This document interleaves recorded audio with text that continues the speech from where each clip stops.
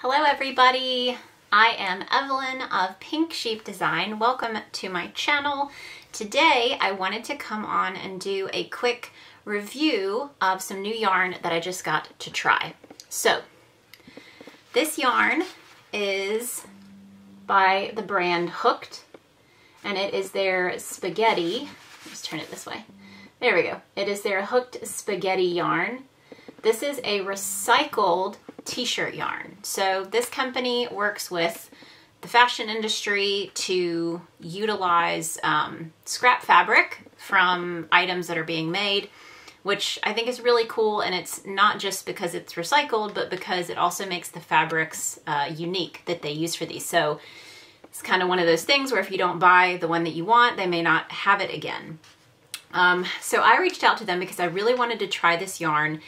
I had never used t-shirt yarn that was pre-made. So I have made my own t-shirt yarn before using old t-shirts, but I had never actually purchased t-shirt yarn. And I'd seen this brand. I've noticed it a while. I had it bookmarked to try it.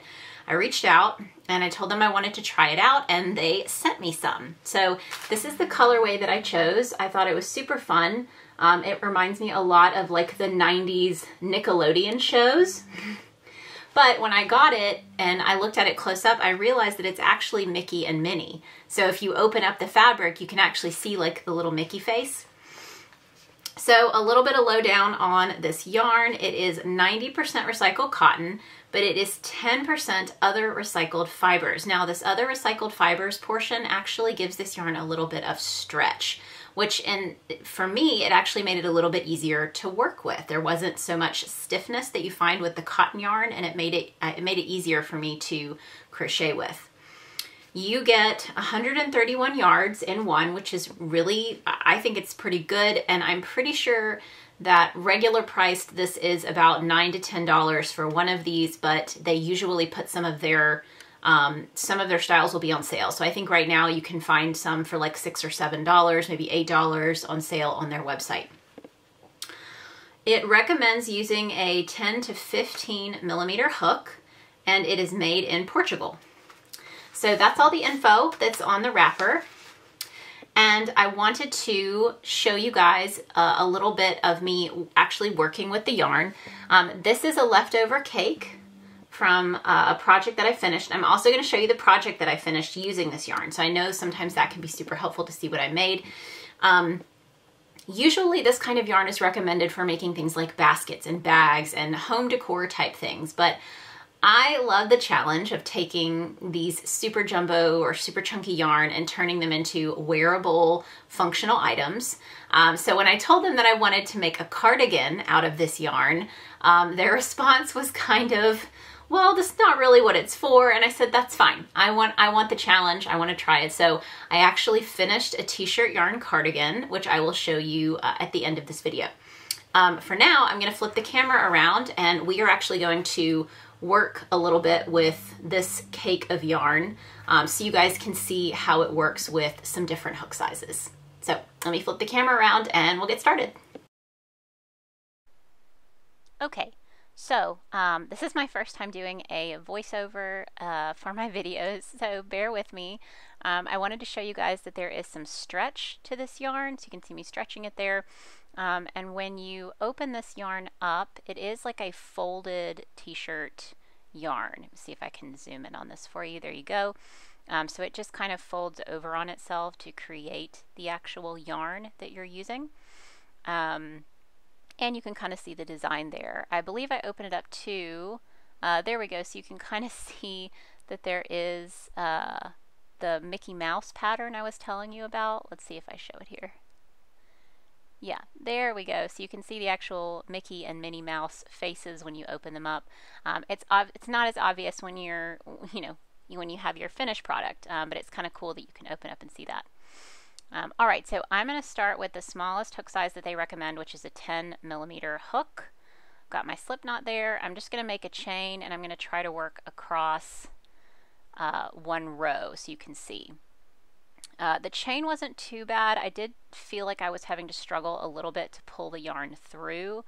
I would not recommend trying to use a 10 millimeter hook with this yarn. I feel like you really do need to up the hook size a little bit, and you'll see as I start getting into this first row that it gets a lot more difficult to pull that through, and you're really going to have to put some force on your hook, which I don't like to do. I have never broken a hook, but I do feel like this yarn, yep, see there, this is really not the best yarn for the smaller hooks. I would use a metal hook. So if you are trying to make a basket or a bag where you have really, really close stitching and you're going to need the smaller hook, I would use like a 9 or a 10 millimeter hook that was metal so that you don't worry about snapping your hook in half when you're trying to work with this yarn.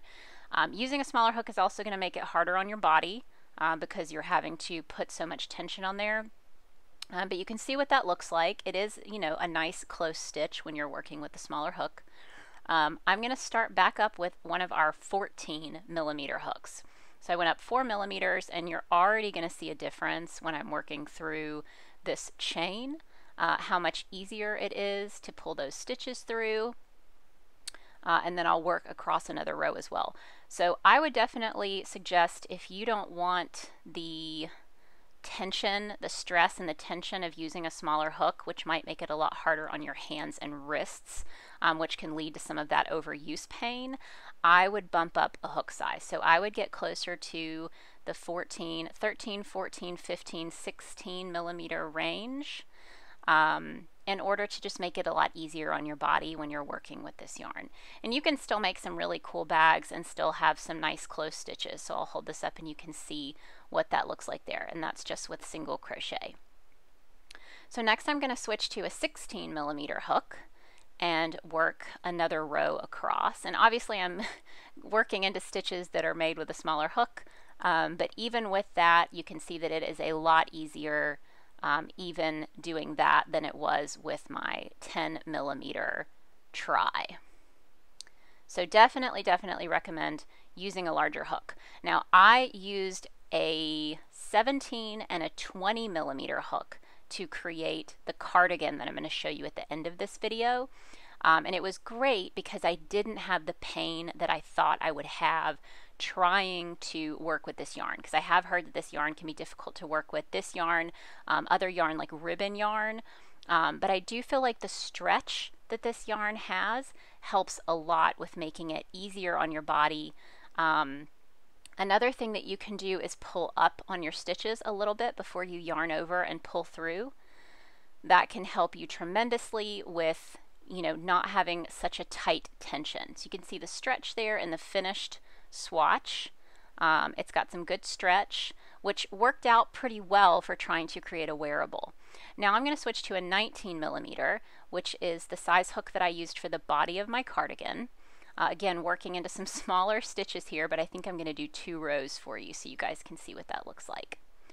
But I definitely, like I said, I recommend a larger hook size. I would go up to at least maybe a 15 millimeter hook. I think those are probably the easiest to find. We make a 14, but that's not a standard hook size. So going up to a 15 or a 16 to make something, especially if you have issues with pain in your hand and wrists working with more difficult yarn, try to create something that you can use a larger hook for.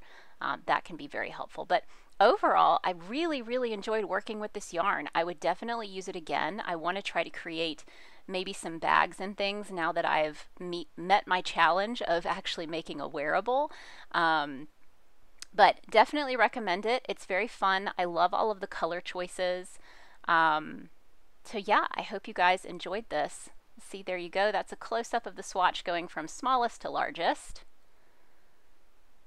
Alright guys, it is time to check out the finished project that I made using this t-shirt yarn. This is, let's see if we can get an up close of the stitches. I actually used a 19 millimeter hook to create the body of this cardigan, and I used a 17 millimeter hook to create this ribbing. So there's ribbing along the shoulder and there's ribbing along the bottom right here. So I step back. This is my finished t-shirt cardigan. So it's got this nice little collar here, the ribbing on the bottom, again ribbing on the sleeves, and it's going to be perfect for a spring into summer kind of wardrobe staple. I did order a zipper, so I am going to try to attach a zipper to the front of this, which I will video so you guys can see that hot mess, because I have a feeling it's going to be interesting trying to hand sew a zipper into such chunky yarn. But I'm up for the challenge because I think it'd be fun. I've never put a zipper into any of my finished objects before, like my cardigans and things. But I'm really happy with how this turned out. There is some curling here, and then there's obviously curling where the ribbing is, which is pretty normal. I did wash this, so that's the other thing. This is washed. I did delicate cycle cold water. I do feel like it faded a little. So if we can get these side by side, the colors did fade a little, which I kind of figured they would, but I wanted to see if it would make it a little bit softer, and it did. So it's a little bit softer. It still has some stiffness, but I think over time as I wash it, it'll wear in just like a t-shirt would wear in. So even if it fades, I think it's gonna be really fun. I'm excited. I am gonna write this pattern up, so if you're interested in the pattern, be on the lookout. I have a feeling this will be one that I release as we get further into spring and closer to summer, because I will have to get it tested. But I hope you guys enjoyed this video. Definitely give Hoooked Zpagetti a try if you have not before.